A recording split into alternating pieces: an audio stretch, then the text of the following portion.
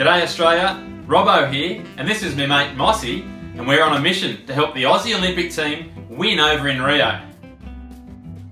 And to help do this, we reckon it would be brilliant if we could get the Brazilians on board to barrack for us during the Games. Make Brazil feel like Brisbane, and Rio feel like Rockhampton, giving us that hometown feel. So we've been thinking and we've come up with a plan. Let's unite Australia and Brazil to come together to take on the world. Let's take a look at how that might work. To start with, Mossy, it just makes sense. I mean, we wear green and gold, they wear green and gold. You couldn't find two more green and gold nations on the planet.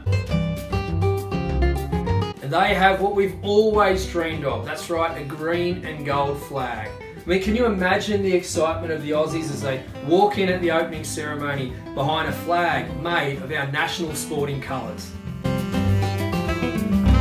And then there's the medal tally.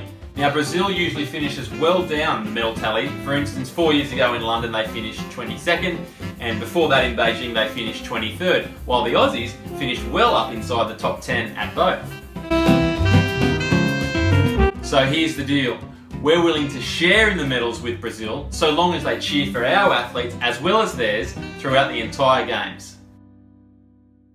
Now to make all this happen, we're proposing the creation of a new nation to formally unite Brazil with Australia. We call it BRASTRALIA. Our solution includes not only a new name, but a new flag. And a new anthem, an adaptation of an oldie, Advance BRASTRALIA Fair. We've even got supporter shirts ready to go. And take a look at the reworked medal tallies from the last couple of Olympic Games. In London, BRASTRALIA now sits in 6th place, and in Beijing, BRASTRALIA's in 5th. Everyone's a winner! So there you have it, our plan for green and gold greatness in Rio, where throughout the entire Games, in the stands, on the streets, we'll all be bringing joy to BRASTRALIA.